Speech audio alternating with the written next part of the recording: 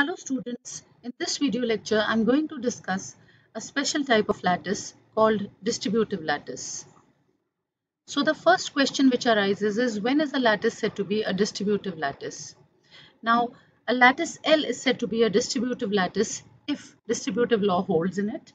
And what is distributive law? Distributive law is simply the statement that A meet B join C. This should be equal to A meet B join A meet C, and this should happen for all A, B and C belonging to L.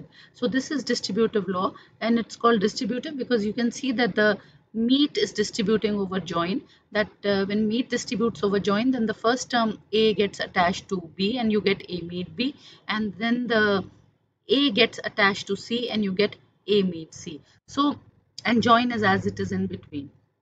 So if this happens for all A, B and C belonging to L, then you say that distributive law is satisfied, and then the lattice L is said to be a distributive lattice.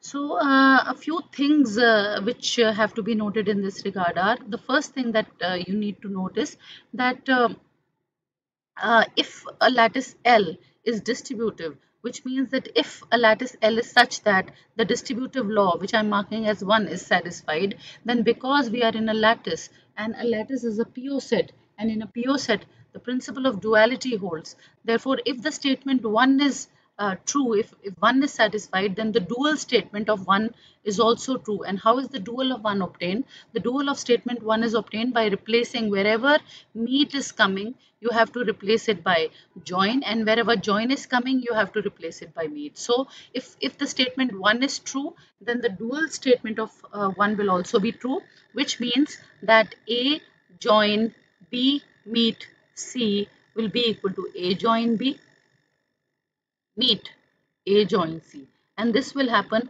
for all A, B and C belonging to L. This will be satisfied. So this which I'm marking as 2, so this gives me another alternate definition of a distributive lattice. So we can say now that a lattice L is distributive if either statement 1 is true or statement 2 is true, because if any one of them is true, then the other one automatically becomes true because of the duality principle. So now coming to the second second point which has to be noted. Now the second point which has to be noted is that if you are given L to be any general lattice, not necessarily distributive, then A meet B join C is always greater than equal to A meet B join A meet C.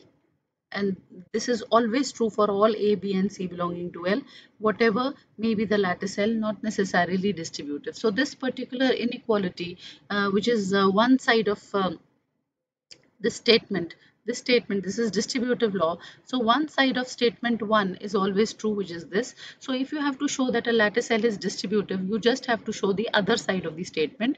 The other side of the statement is that A meet B join C, you have to show is less than equal to A meet B join A meet C, and you have to show that this is true for all A, B and C belonging to L. So if a lattice has to be a lattice L has to be shown distributive, then it would be sufficient to prove only this part, because the first part of the inequality is always true. I'm not going to prove it, but one can easily prove using the laws of lattices that the first part is always true. So the only thing you have to prove is this to show that a lattice is distributive. Now we will be coming to a few examples of lattices. A few examples we'll be taking of lattices which are distributive, and a few examples of lattices which are not distributive. Now coming to the first example, if X is any set, let me consider the power set lattice, which is the power set of X where the meet is taken to be the intersection and the join is taken to be the union. So this is very much a lattice, we know. The power set of X where the meet is the intersection and the join is the union, which means that A join B is defined as A union B, and A meet B is defined as A intersection B, where A and B are elements of power set of X. So they are subsets, A and B are subsets of X. So this is very much a lattice. Now this is not only a lattice, but it is more than a lattice. It is a distributive lattice. And why is it a distributive lattice, because if you just take a look at the distributive law which I marked as 1, this one, the distributive law, if you just convert this distributive law in our context here, in our example, the meet is the intersection, and the join is the union. So if you convert the whole thing in this context, then the distributive law in this lattice becomes, this is the form which law takes, that A intersection B union C, this should be equal to A intersection B union A intersection C. And this one can verify by using set theoretic results, that this is true for all A, B, and C, for all sets A, B, and C. So this distributive law is very much satisfied. So this is true for all A, B, and C here belonging to the power set of X. So since this distributive law is satisfied, so this power set of any set X is a distributive lattice with respect to these two operations, where this is your meet and this is your join. So this is the first example. The second example is consider a chain. Consider something like this. Just consider this example. A simple chain I will take. Consider this one. This one I can take as 0, this one is 1, and this one I'm taking as, let's say, A, because this element is the bottommost element, so I'm denoting it by 0, and this element is the topmost element, so I'm denoting it by 1, and the middle one I'm calling as A. So this is a chain of 3 elements. Now you can verify that if you take, for example, if I take A meet any two elements, let's say A meet 0 join 1, if I take, then if this is equal to A meet 0 join A meet 1, if these two are equal, then this is one form of distributive law that would hold, and you can take any permutation and combination of elements. And if you just consider this one, what is this is A meet, what is 0 join 1? 0 join 1 is the supremum of 0 and 1, or the least upper bound of 0 and 1, and it is 1. And what is A meet 1? A meet 1. A meet 1 means the one which is at the bottom of A and 1. So this is A. So this is the value of A meet 1. This is the A meet 1. This is the greatest lower bound, or the infimum of A and 1. And now what is the value of this one? A meet 0. A meet 0 is the one which is at the bottom. Out of A and 0, the bottom element in the hash diagram is 0. Join is as it is in between. The value of this is 0. I have put it over here. And what is the value of A meet 1? The value of A meet 1. A meet 1 means that you are taking the meet of these two elements, and the one which is at the bottom is their meet. So this is going to be A. And now what is going to be the join of 0 and A? Join of 0 and A means the least upper bound of 0 and A, and which is A. And you can just see that these two values are equal. So these two values are equal, which means that distributive law holds for this particular combination of elements. Likewise, you can verify that if you put elements in any order, there are 3 elements. Let's say I'm denoting these 3 elements by X, Y, Z.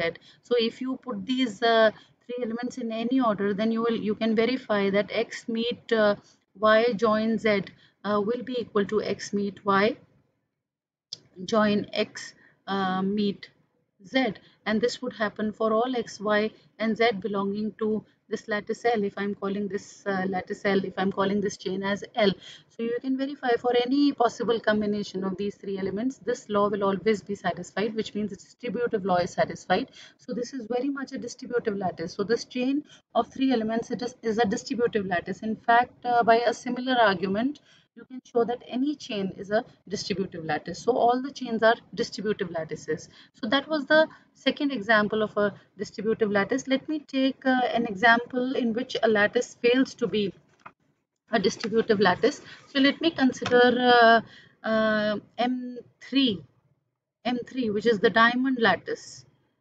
This is the diamond lattice, which means that I'm considering M3 means I'm considering the lattice as 1 direct sum 3 bar, the anti-chain 3 bar, direct sum 1.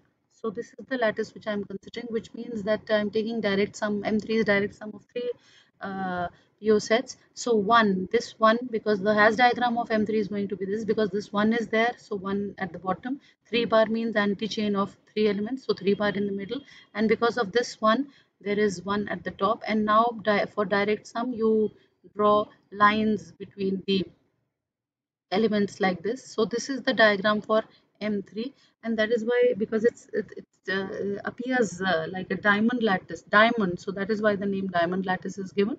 And now let me just mark these elements, uh, give some names to these elements so that I can refer to them. So this time the lower one I'm calling as the bottommost I'm calling as 0. The elements in the middle I'm calling as ACB, and the one which is at the top I'm calling as 1 because it is at the top. So it is the one of the lattice. Now this is very much a lattice M3 that we know, but let me just consider a join of B meets C.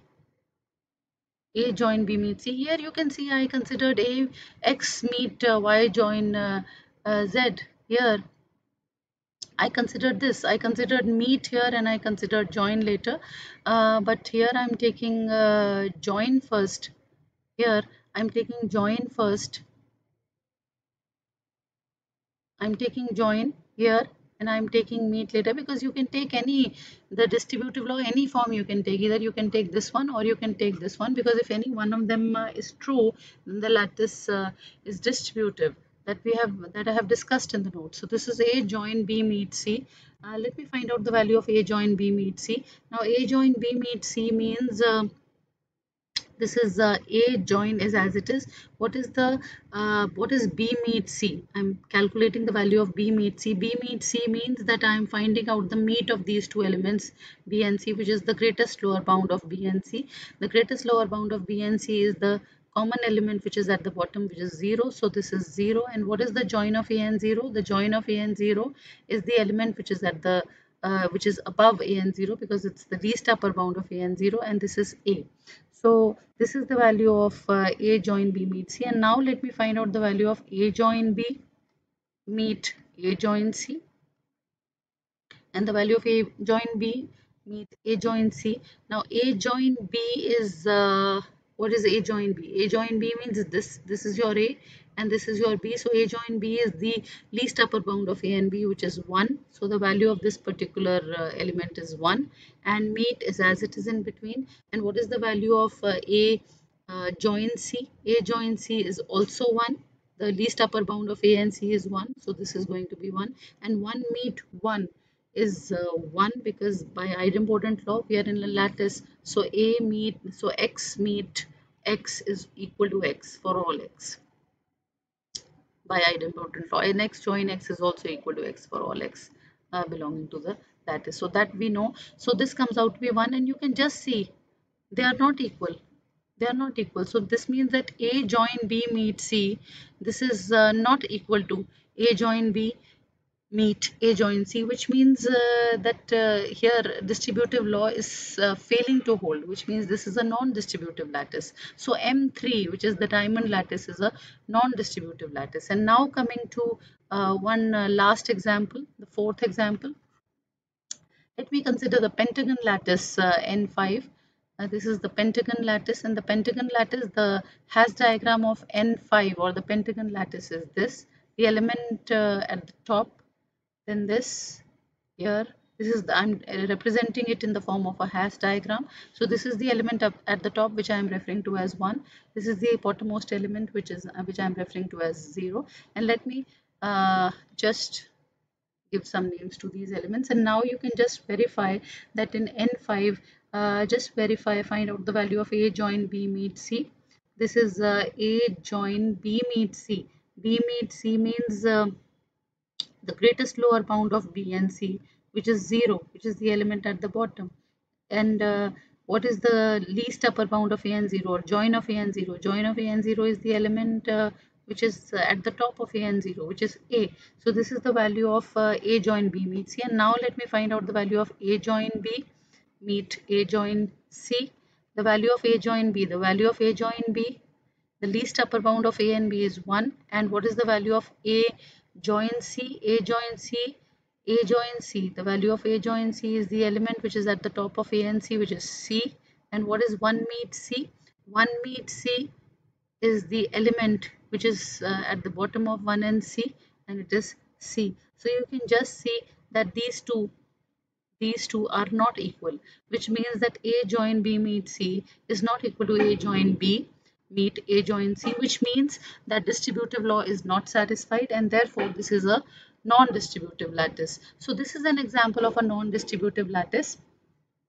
In fact, uh, M3 and N5, M3 which was the diamond lattice, M3 which is the diamond lattice, which is 1 a direct sum 3 bar, direct sum 1, which is the diamond lattice, and N5 which is the pentagon lattice. Both these lattices are the smallest non-distributive lattices. In fact, there is a general result which I can state without proof, and that general result is that if L is a lattice, and then the result states that if L is a lattice, then L is non-distributive, if and only if it contains a sublattice, if and only if it contains a sublattice isomorphic